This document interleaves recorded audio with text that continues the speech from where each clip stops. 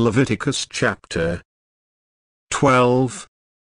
After the laws concerning clean and unclean food come the laws concerning clean and unclean persons, and the first is in this chapter concerning the ceremonial uncleanness of women in childbirth, verse 1-5. And concerning their purification from that uncleanness, verse 6, etc. Ceremonial purification. BC 1491. And the Lord spake unto Moses, saying, to speak unto the children of Israel, saying, if a woman have conceived seed, and born a man child, then she shall be unclean 7 days, according to the days of the separation, for her infirmity shall she be unclean. 3. And in the 8th day the flesh of his foreskin shall be circumcised. 4. And she shall then continue in the blood of her purifying 33 days. She shall touch no hallowed thing, nor come into the sanctuary, until the days of her purifying be fulfilled. 5. But if she bear a maid child, then she shall be unclean 2 weeks, as in her separation, and she shall continue in the blood of her purifying 66 days. The law here pronounces women lying in ceremonially unclean. The Jews say, the law extended even to an abortion, if the child was so formed as that the sex was distinguishable. 1. There was some time of strict separation immediately after the birth, which continued 7 days for a son and 14 for a daughter. 5. 2, 5. During these days she was separated from her husband and friends, and those that necessarily attended her were ceremonially unclean, which was one reason why the males were not circumcised till the 8th day, because they participated in the mother's pollution during the days of her separation. 2. There was also a longer time appointed for their purifying, 33 days more, 40 in all, if the birth were a male, and double that time if a female. 5, 4, 5. During this time they were only separated from the sanctuary and forbidden to eat of the Passover, or peace offerings, or, if a priest's wife, to eat of anything that was holy to the Lord. Why the time of both those was double for a female to what it was for a male one can assign no reason but the will of the lawmaker. In Christ Jesus no difference is made of male and female, Galatians 3:28, Colossians 3:11. But this ceremonial uncleanness which the law laid women in childbed under was to signify the pollution of sin which we are all conceived and born in. Psalm 51:5. 4. If the root be impure, so is the branch. Who can bring a clean thing out of an unclean?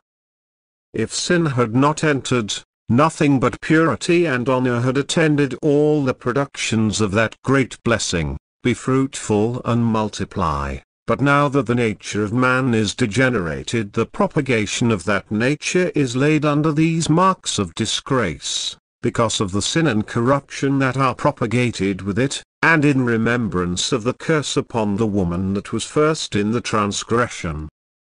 That in sorrow, to which it is here further added in shame, she should bring forth children.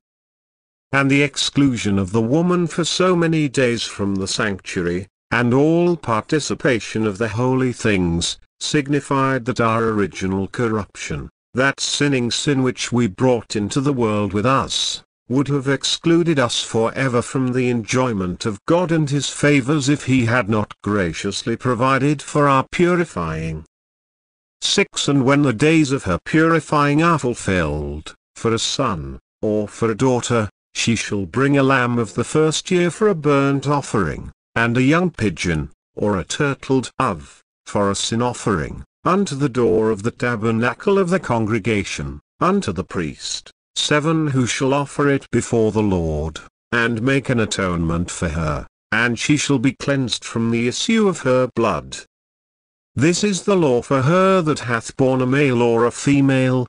8 And if she be not able to bring a lamb, then she shall bring 2 turtles, or 2 young pigeons, the one for the burnt offering, and the other for a sin offering, and the priest shall make an atonement for her, and she shall be clean. A woman that had lain in, when the time set for her return to the sanctuary had come, was not to attend there empty, but must bring her offerings. 5. 6. 1. A burnt offering, a lamb if she was able, if poor, a pigeon. This she was to offer in thankfulness to God for his mercy to her, in bringing her safely through the pains of childbearing and all the perils of childbed, and in desire and hopes of God's further favor both to her and to the child. When a child is born there is joy and there is hope, and therefore it was proper to bring this offering, which was of a general nature, for what we rejoice in we must give thanks for, and what we are in hopes of we must pray for. But, besides this, too, she must offer a sin offering, which must be the same for poor and rich, a turtle dove or a young pigeon, for, whatever difference there may be between rich and poor in the sacrifices of acknowledgment, that of atonement is the same for both.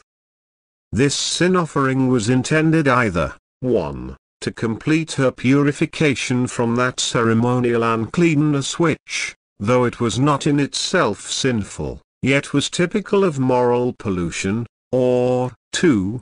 To make atonement for that which was really sin, either an inordinate desire of the blessing of children or discontent or impatience under the pains of childbearing. It is only by Christ, the great sin offering, that the corruption of our nature is done away, and to that it is owing that we are not forever excluded by it from the sanctuary, and from eating of the holy things. According to this law, we find that the mother of our blessed Lord, though he was not conceived in sin as others, yet accomplished the days of purification, and then presented her son to the Lord, being a firstborn, and brought her own offering, a pair of turtle doves. Luke 2. 22-24. So poor Christ's parents that they were not able to bring a lamb for a burnt offering, and so early was Christ made under the law, to redeem those that were under it.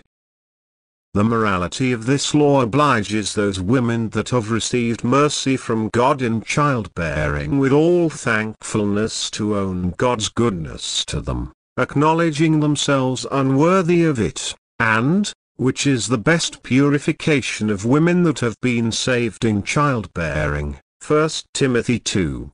15, to continue in faith, and charity, and holiness, with sobriety, for this shall please the Lord better than the turtle doves or the young pigeons.